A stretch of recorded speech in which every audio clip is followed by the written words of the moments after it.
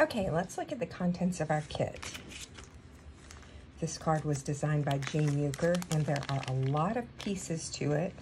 Once again, your members love you to be able to go through this much die cutting for a kit. So you have several pieces of die cut flowers. These are kind of delicate. Don't worry if you rip one getting it out, because we may just rip them just for the fun of it to arrange them. So take your several pieces of die cut flowers. You have those. You're going to have this embossed and die cut front cover. You're going to have two brown pieces that are identical and a cream colored piece that is actually stamped. If you have a different sentiment that you'd like to put on here, you are welcome to turn it over and stamp it on that side, okay?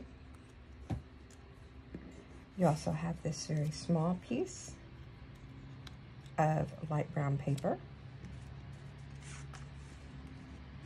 You have a piece of medium and light brown paper.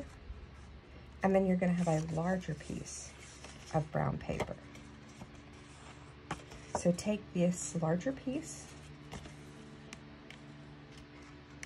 You have a piece of cream as well. And then you have your card base, which she has also folded for you. Take these several pieces to begin with. Just make sure you have everything that is supposed to be in your kit. Oh, and this little piece of twine, piece of kind of mustard colored baker's twine. Take all of these things and set them aside, because we're going to work with these two pieces of paper first. So set all of this aside. We're going to cut strips, 1/2 inch strips out of these pieces of paper. One we're going to cut this way, and one we're going to cut this way. And they will be 1/2 inch strips. Now you can do this in any way you please. You can take a ruler and cut these by marking 1/2 inch.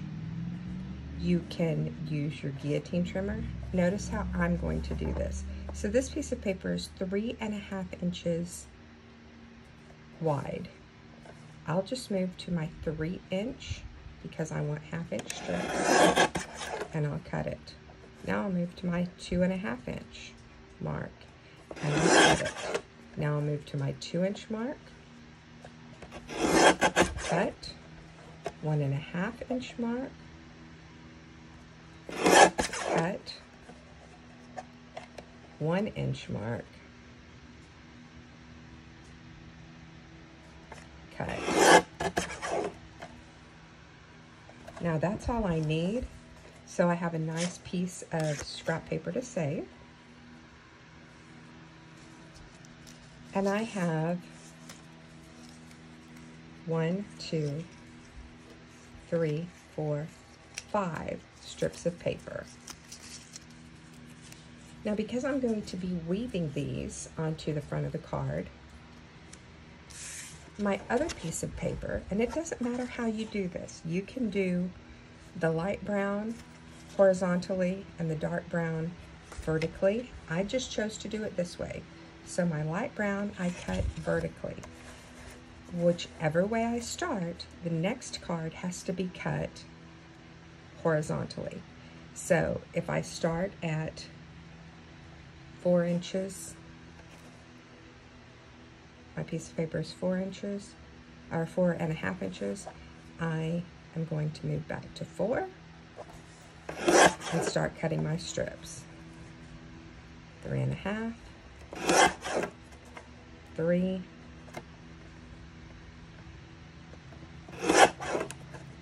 2.5,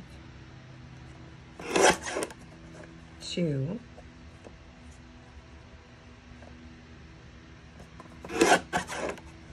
1.5, and then 1. I have a nice piece of scrap left over. I can put my cutter out of the way, And as you can see, I'll have long strips and short strips in 2 different colors.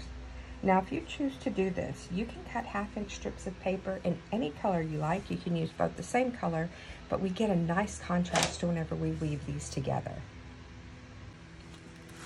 Let's go back to our kit, and we want this cover piece of paper that has been die cut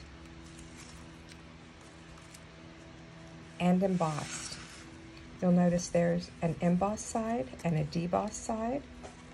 We're going to be working with the back side. So this is the front where the dots are up. The debossed side where the dots are on the back, this is where we're going to work. So set that down on your workspace right in front of you and keep your little strips here together. So what we're going to do is weave this paper. If you have a tape runner, this is a really excellent way to do this. So it makes it much easier. We're working once again on the debossed side, the side that is impressed, not the side that sticks up. And I want you to run a line of tape just along the top. You could also use glue and do a line of glue. If you have sequin tape, you could also run a line of this tape just along the top.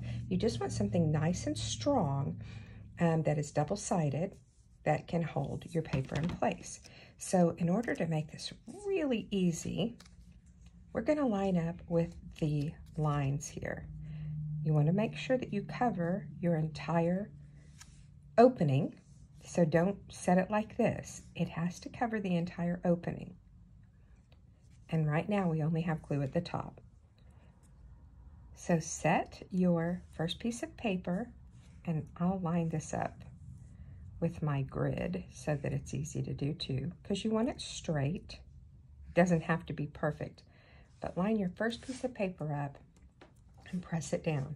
So you have a loose end and a glued end. Then we're going to just work our way across, and I think it's easiest to do this if you set it down next to the first piece of paper and press it down. Then go on to the other side and set it down. Now I have chosen to have a tiny little bit of room in between my pieces of paper. For me, it is easier to weave the paper, and I know it's going to cover every inch of my opening this way. If you choose not to have this opening, you may set your papers right next to each other. I just find this a little bit easier for me. Now, all we're going to do is weave these pieces of paper into this piece of paper. Now, if you've never woven paper or anything else before, it's simply one goes underneath, one goes on top, one goes underneath, one goes on top. And with these 2 different colors of paper, it's very easy to see. Over, under, over, under, over. Now we want these pieces of paper to stick down for us very well as well. So choose which side you would like this paper to be glued down on, left or right. Much easier if you don't do both. I'm going to do left, and right along the edge, I'm going to put a line of tape runner for myself.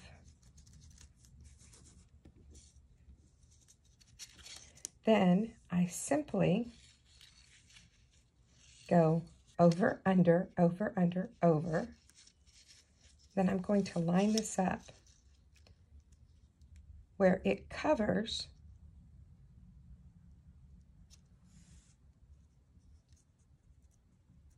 it doesn't go all the way to the top. It just goes to where it covers inside of that hole. And then I'm going to press it down. Let's turn it over and look. And I have the beginning of my basket weave. So I'm going to take my next piece of paper. This one will be opposite. I'm going to bring it up here to where it meets up. I have not pressed it into my glue yet. I'm just weaving my paper in, and I want to get it nice and tight, but not smashed up to the edge. See how I left my little bit of room here? I'm leaving a little bit of room as well here.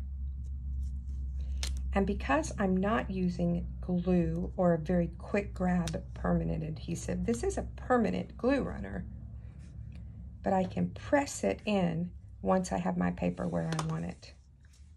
Let's see how it's looking. Can you see the basket weave beginning?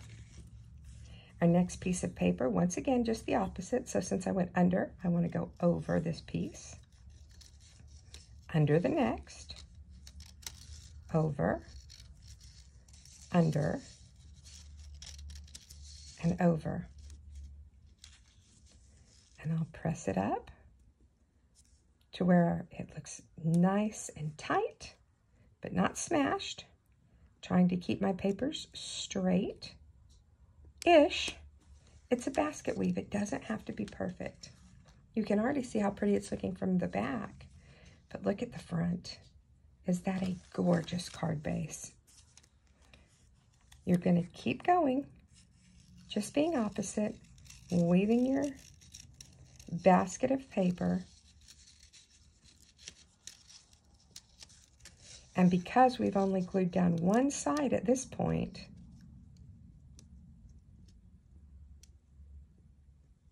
it's so much easier to work with. I think this is so beautiful. I have never done a card base like this, and I loved learning it. As you're working your way down your basket weave, if you feel that anything is crooked or doesn't look right, like this piece of paper keeps wanting to pull in, you just adjust it as you're working and then press it in place. The secret to making this easy is only having your adhesive on one side as you're working.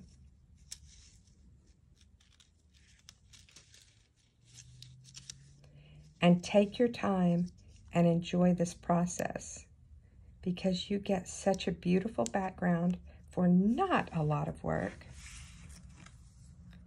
And our last piece of paper will be opposite once again.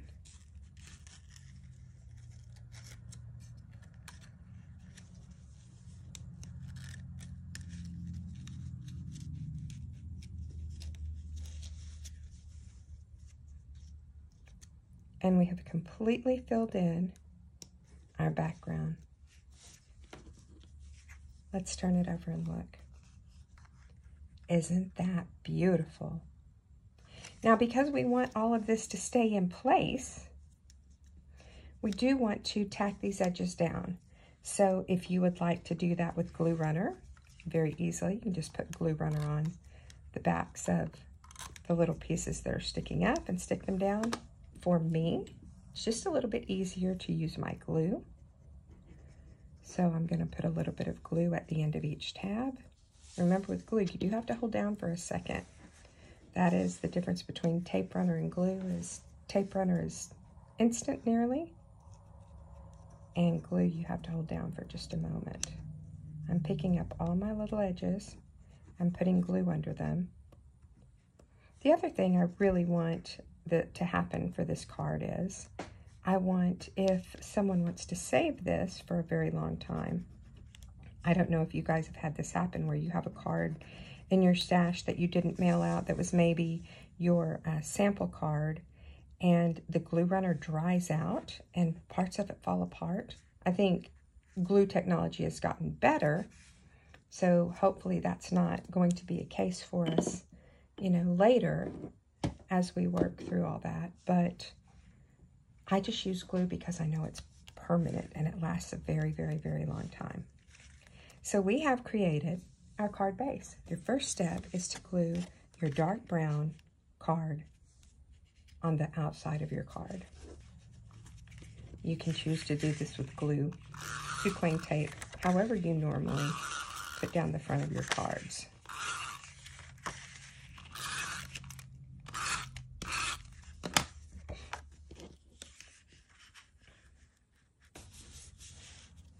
Next, we're going to glue this right on top.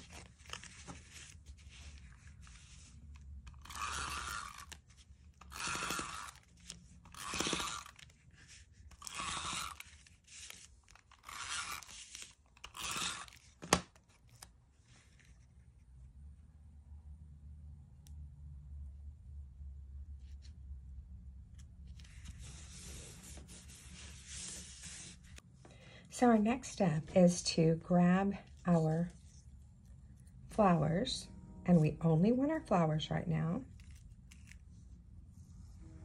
So keep all the other pieces of your kit over here and grab your flowers. So you have this nice large leaf, you have these little yellow flowers and these pink flowers. And what you want to do is arrange these in your hand where you think they look pretty.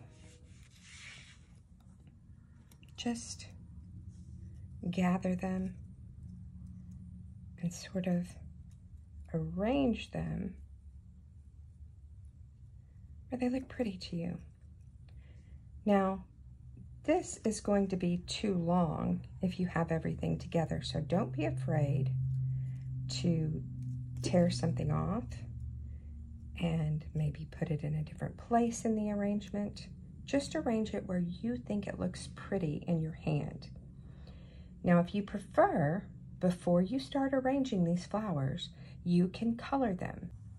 So here's the card that is just your die cuts, and here's the card that are die cuts and they're colored. Now, it does add a little bit to the card, but it's completely up to you whether or not you want to put the time and effort into adding the little dots of color on these die cuts. Either way, it makes an absolutely beautiful card. So your die cuts come uncolored, just like this, and they're beautiful this way. It makes a beautiful card without any more effort than this. Jean also gave me some that she had colored just to give them a bit more dimension. So if you prefer to color them, for example, it made the stems of this pink green, the stems of this yellow green, and added a little bit of dimension to it. So whichever way you prefer. Also, on this one, we tore the little small pieces off and glued them back in where we wanted them instead of where they were on the die cut. So you can arrange these flowers however you like.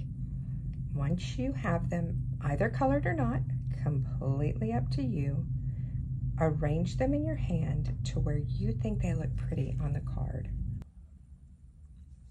You're going to take this small beige piece of paper and you're going to want to put adhesive on the inside of it, but first fold it into thirds, and this does not have to be perfect. You can just eyeball it. About thirds. Once again, that's not perfect, but this is going to be our little band that holds our flowers together. You can use glue runner in here. I'm going to use glue.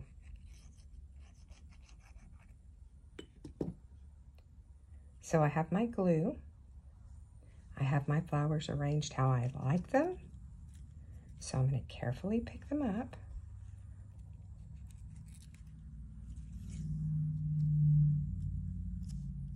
Gather them together.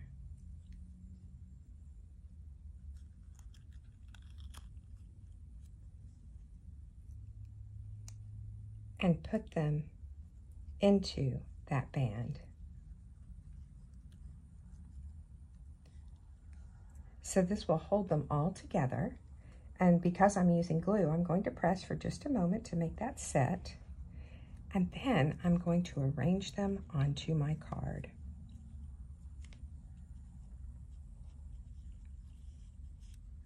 Now this is where a small tipped glue will be handy, will come in handy, because once you glue your band down to the card,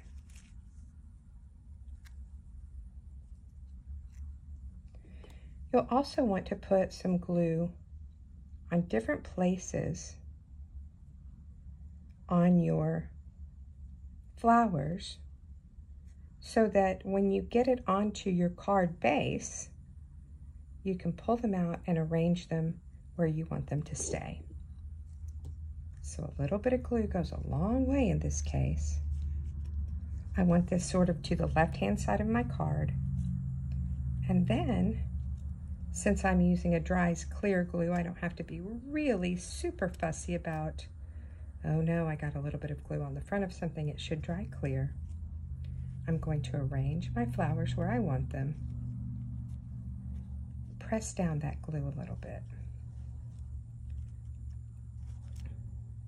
until I'm happy with my arrangement. And you can always go in and put a dab of glue on the back of a few things.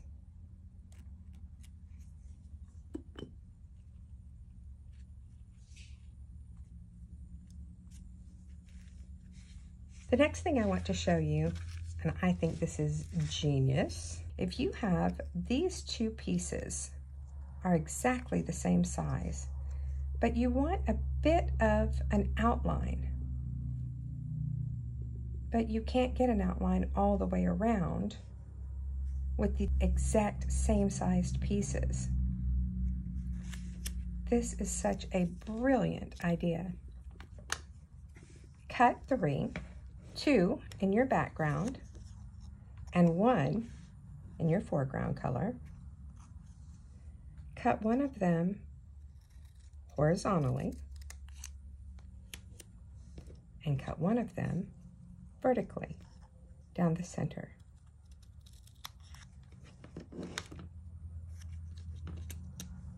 Now, by arranging them with a little bit of space in between and gluing them like this, you have your outline on the outside.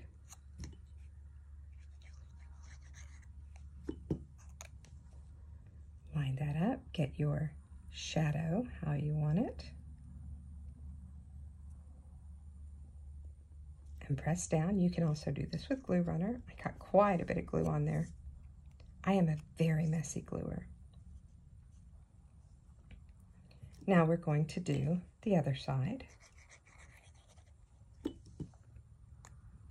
Line it up with our nice shadow and press down.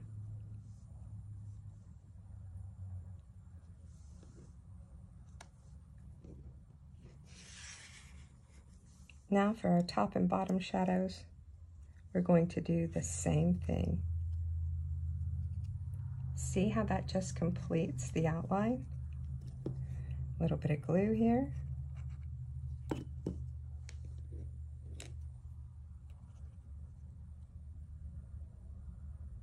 Now I've done this pretty wide. You can do it very narrow up to very wide and have your larger outline. The other thing this does for you, it makes it a bit thick, so it slightly pops it up as well. You can always put Stampin' Dimensionals or pop-up dots behind it as well. But that gives you that lovely outline, even though you didn't have the next size up, or if the next size up was just bigger than you wanted, then we're going to glue this onto our card. Once again, you could pop this up if you prefer. I prefer not to. I like a card that mails easily because most of my cards get mailed. Now our last step, well, not exactly our last step because we haven't stamped our sentiment to put this inside the card, but the last step for the front of our card is to tie a bow with your baker's twine and then put a dot of glue right here